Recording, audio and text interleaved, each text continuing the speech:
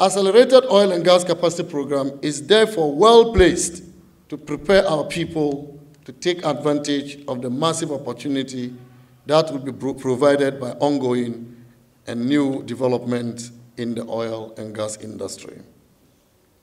Ladies and gentlemen, the passage of the Petroleum Local Content and Participation Regulation, LI 2204, creates a congenial legal environment that obliges international oil companies to have local components in their operations, as well as a detailed succession planning strategy for graduation and incorporation of Ghanaians in their operations.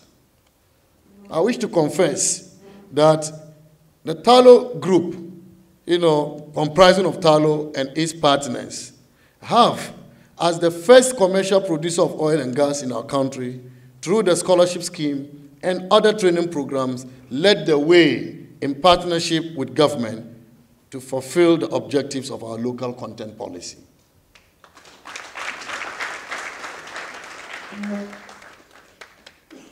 I would like to call on all oil companies, especially those involved in the provision of services, to support the program and to patronize the technicians trained under this program. Most of the time, we're calling on the Tullows and the Cosmoses and asking for scholarships and asking for training.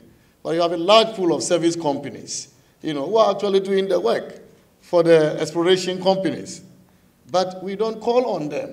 We haven't seen them deliver to us part of the technology, the skills that they have. And therefore, going forward, we intend to engage them more so that we can expand opportunity for many others who want to be like you, so we can increase the benefits that we derive from the oil and gas industry.